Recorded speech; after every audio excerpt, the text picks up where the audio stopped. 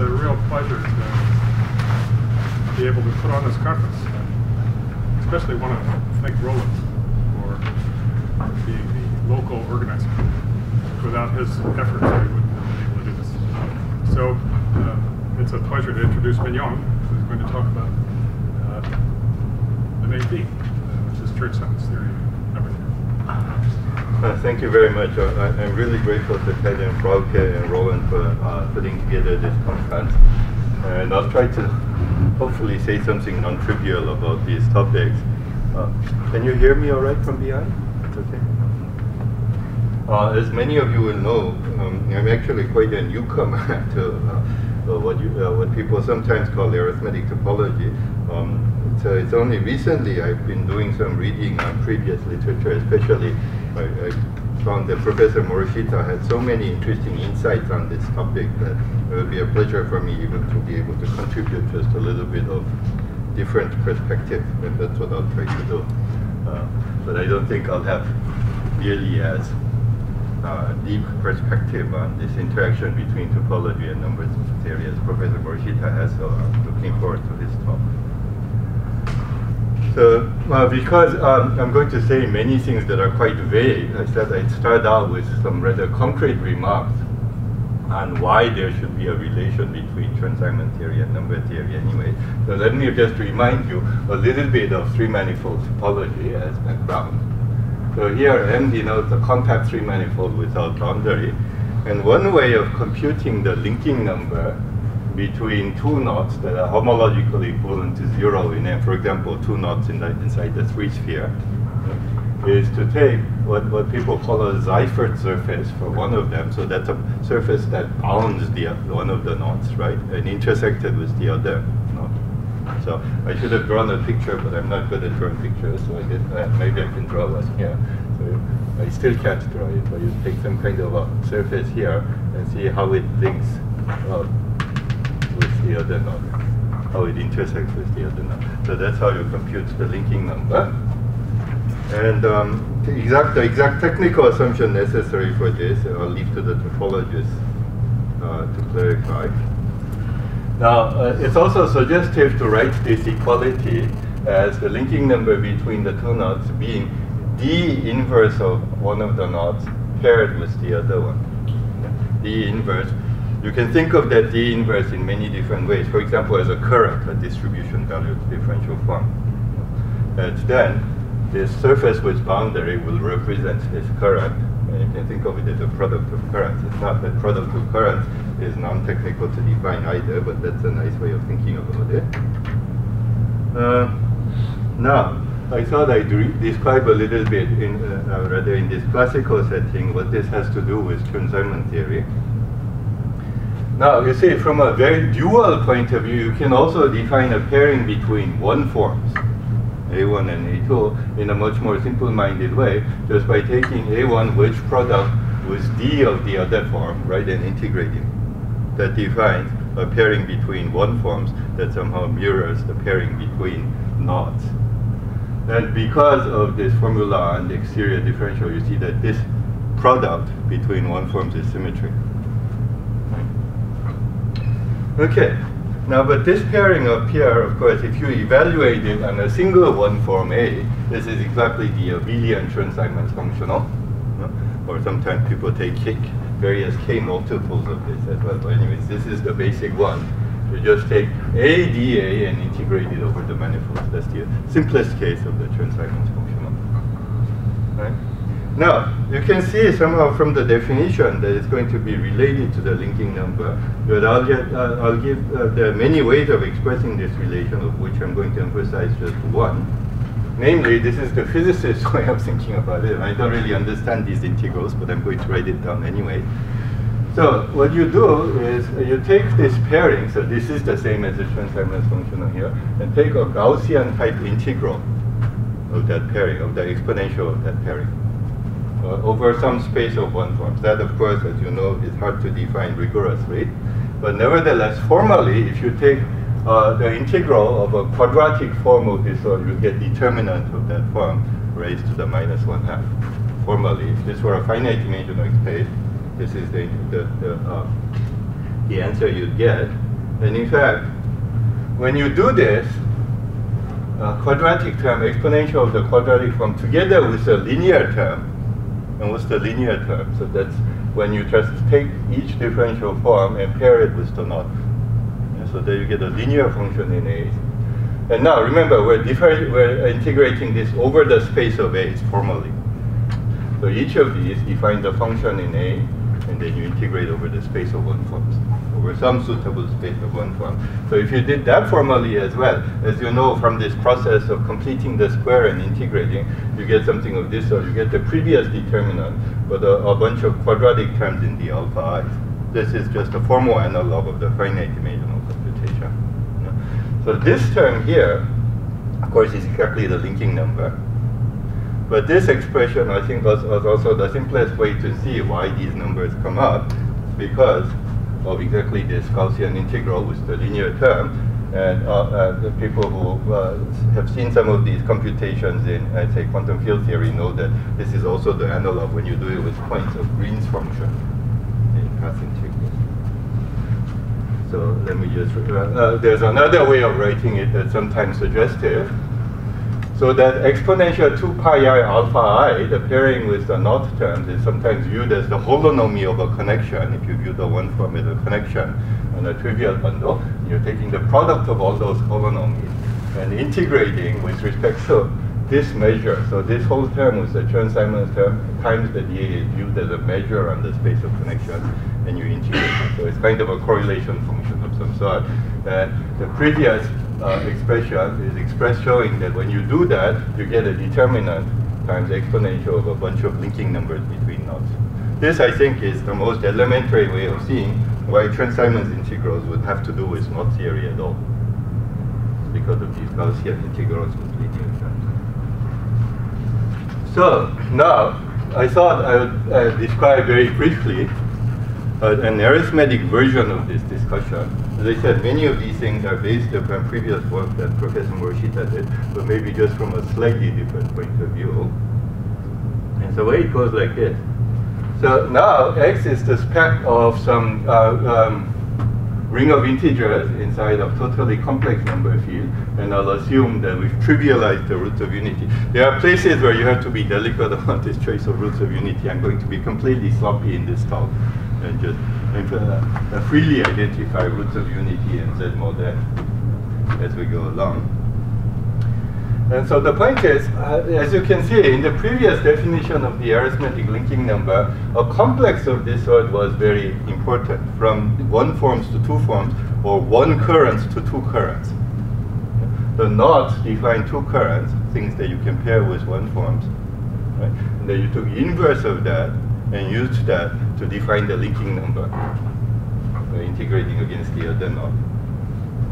So we're going to do that in this setting where you have a ring of integers inside the number field. Now, this is not going to be something at all mysterious, because of course there are people who worry about defining differential forms in number field in a very fancy way. This is nothing of that sort. It turns out that one substitute you can have for this kind of complex of differential form is to just look at this form, this complex consisting of H1 of spec OF and some X group here. So this should be thought of as H1 and H2, except H2 doesn't just quite work when you're using the whole ring of integers. So this is a talk homology. And so how is this map D defined? It's something very simple. It's a composition of two things. One is, I'm calling a map delta. This is a Box-Stein map coming from an exact sequence Z mod n squared to Z mod n. So this is just a Box-Stein connecting homomorphism in cohomology. And the next is a map from H2 to X2 induced by cup product and duality. So let me explain that again briefly. That is to say, in this situation, there is a perfect pairing on Artin-Verdier duality between this H1 and X2. This is the old duality of the homology of number fields from the 1960s. But there's also a cup product pairing between H1 and H2 that goes to H3, and H3 of the spec of the ring of integers ends up being exactly Z mod n again. So this is again part of this duality theory that was expounded by Artin-Verdier and somewhat popularized by Mazur. Because you have this pairing, of course, each of these H2 define a function on H1, so you get a map from H2 to X2. That was our map R. And Rd was defined to be the composition of the Box-Stein operator and this map from H2 to H2, but X2. As I said, it should just be thought of as being H2, except X2 needs to be serve as a substitute when you're dealing with the whole ring of integers.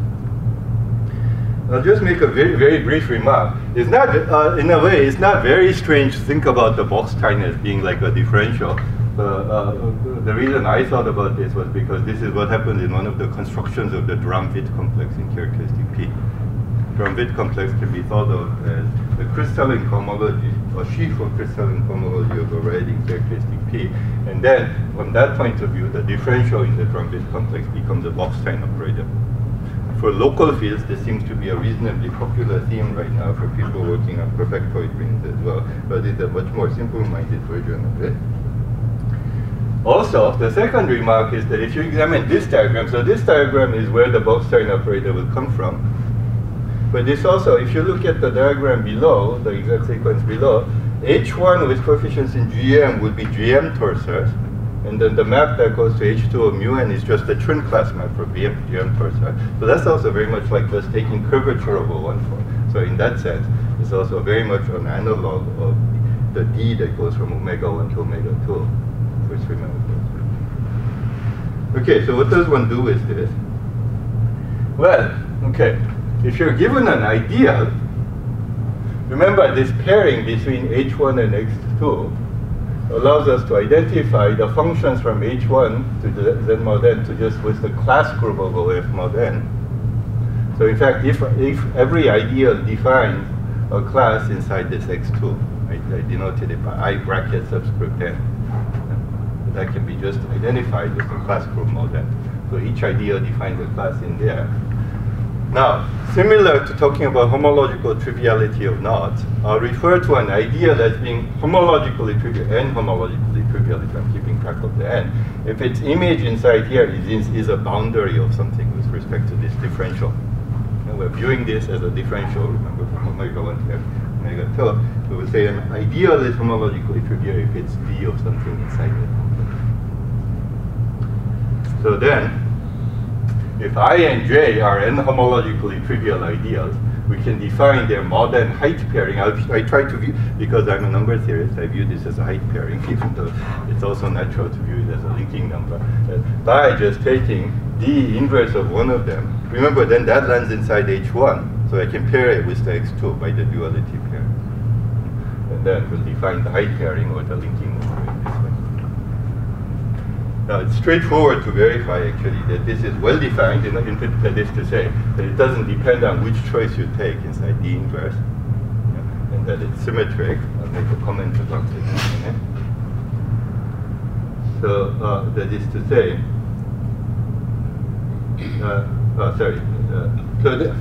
let me finish what I was saying. Okay, so this is, I think, a reasonably interesting arithmetic analog of linking numbers that makes it somehow the formalism exactly parallel to what you do in differential geometry. And similarly, you can do this with the analog of one forms as well. Obviously, we can take the H1s as well and pair them similar to how we paired one form by just pairing A with D of the other, where D lands inside that X group from a moment ago. And so then regarding this pairing, this is also symmetry. And as a corollary of the symmetry, you can see that the pairing annihilates the kernel of this D operator. Why? Because you can just change the roles of A and B. That means that whenever you take something that vanishes under D, it won't affect the pairing at all. So, so as I said, if you think about the previous definition a little bit, the fact that the kernel of D annihilates this pairing also shows that the height pairing on ideals is well defined and also symmetric. And I just a quick remark that the reason for the symmetry is that the degree 2 Box-Stein map is 0. That can be verified rather easily from the structure of the cohomology of these numbers. So finally, this is the first case of the arithmetic Chern-Simons function. On H1, you just take this quadratic form. A bracket A in the previous sense. So this is A paired with D of A, exactly as in differential geometry. So that's the first modern abelian arithmetic transcendence. That is a very elementary object to study, but still seems to have some interesting properties. So one needs to generalize this. Actually, sorry, do you have the? One needs to generalize this just a little bit to actually compute these linking numbers. So the next part is a work in progress. So I'm not 100% confident about the formula. I think it works out all right. So now let's move to a situation where you've removed a certain collection of places, including all the places that divide n. And I'll use this suggestive notation for boundary of one of these spec of ring of S integers to be the disjoint union of the spec of the completions at places in S. Now the previous duality pairing for this open arithmetic curve, or threefold if you like to view it in that way, is a pairing between H1 and H2 compact support that lands inside H3 compact support, which is then again isomorphic to Z model. This is a generalization. Or actually, this is easier than the compact case of the pairing in many senses, because you don't have to worry about the places dividing n. And using that, you have to refer to for this open curve, you have to refine this a little bit to get the map, the complex corresponding to the map from one form to two forms. And I won't go into this in too much detail at all. We can discuss this in the afternoon in greater detail if you're interested. But you have to replace this thing by a diagram of this sort, where you have H1 and this is H2 with compact support. And there's this thing in the middle consists of classes together with a lifting to mu n square at the boundary. So this is a funny notation for it, but there's a way to hook up a natural complex that parameterizes H1 classes that locally lift to the bound to mod n square. So you can use this diagram to replace the complex of differential forms in the previous case. So given an ideal now, with an ideal supported on the ring of S integers, what we can do is we can define again its class inside H2 compact support via class field theory again. Right? Because it will define a function on H1 via class field theory. So again, it defines H2 compact support by the perfectness of the previous pairing. And we'll say, as before, that I is homologically trivial if this class is inside the image of D. But remember now, D comes from here, from this slightly modified H1, the previous H1. But it's natural to say in this situation that it's homologically trivial. And then just define the height pairing of two homologically trivial ideals that are co-prime to S, exactly as before. Take the inverse image of one of them. R, remember, takes us back down to H1. Sorry to keep going back to the previous slide. But R is this thing. There's a pairing here. Homologically trivial is defined by being in the image of this map. Right? You take the inverse image and push it down here to pair with H2. So that's the pairing. So that's the height pairing between S co-prime homologically trivial ideas. So this as well is well defined as symmetry. All these things need to be checked, and it's mildly technical, but not very hard. But here's how this relates to, I think, the previous pairings that we discussed with Professor Morishita. Suppose you take two ideas. I hope this formula is correct. I tried to maintain. I feel a little bit nervous about it still. Anyway, if you take two ideas in OF supported on the S integers that are n torsion inside the Picard group of XS. So that's the assumption. Now take a function, because it's n torsion, we can find a function whose divisor on XS is exactly I to the n. Yeah? And let T be the support of the other ideal J, and take pi V to be a uniformizer at V, and EV to be the order of the ideal at V. So J is pi V to the EV, locally at V. Then what you can compute is that the previous height pairing becomes something rather familiar. Height pairing between I and J, you just take F, the component at V, and pair it with pi V to the EV, and sum of it. So these are the symbols with the sign power symbol. So again, this is pretty much all studied very well by Professor Morishita, but I'm just putting it into a formalism that reflects what happens in differential geometry more closely. Okay, so that's how you would compute this pairing using formulas like this. I'm not going to show you any explicit computations today. But I will remark that you can link the Chern-Simons invariant to a linking number, these arithmetic linking numbers, in sometimes much more easily here. Everything is rigorously defined. That is, you can consider, so this is the analog of the integral of the Chern-Simons function from three manifolds, right? You take exponential 2 pi I rho, bracket rho, where rho runs over h1. h1, remember, it's now supposed to be like one form. And take the exponential of that. Sorry, this is, by the way, the compact case. You have to modify this story, which I'm not going to do today for the open case. Anyway, so these are supposed to make the differential one forms, remember. Sum over rho is exponential of the Chern-Simons function.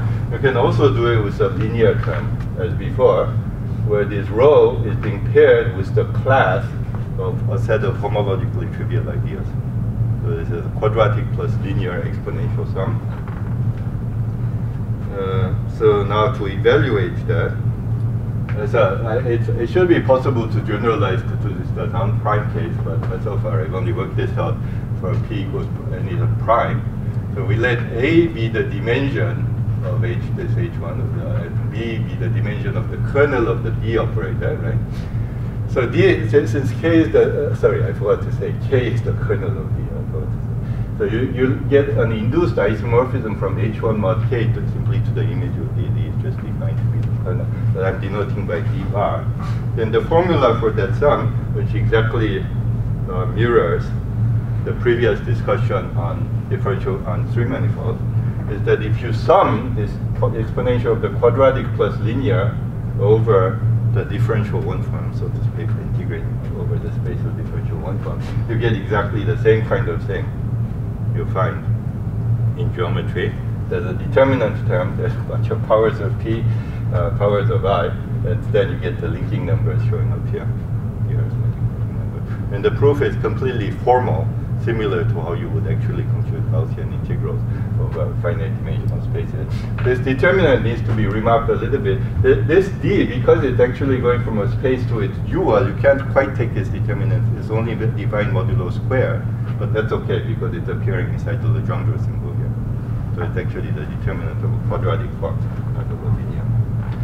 Okay, so that's kind of the only, I would say, possibly the only concrete part of this talk.